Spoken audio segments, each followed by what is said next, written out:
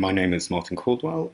I live in Berlin, Germany. I worry about if we ever decide to move back to England, what that would be like, having a British Romanian family. My main concern for the impacts of Brexit are its effect on the mobility of students. I have many concerns, primarily my right to be here and my right to work is continuing to be valid. Whether we want to retire here or in the UK, and we really have no idea how it works anymore.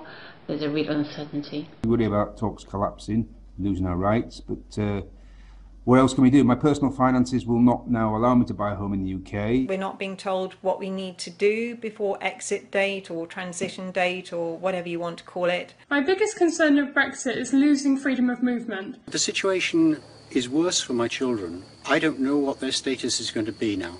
Research is all about collaboration, a sharing of knowledge and expertise. Europe is probably the best place in the world for this, helped in no small part by scientists being free to move around between places. My personal fear when it comes to Brexit is that I will be basically forced to leave my continent against my will. Freedom of movement means everything to me and my partner.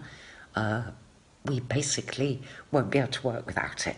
We are Europeans, and by preventing us from having a European Union words on our passports, you are reducing our identities.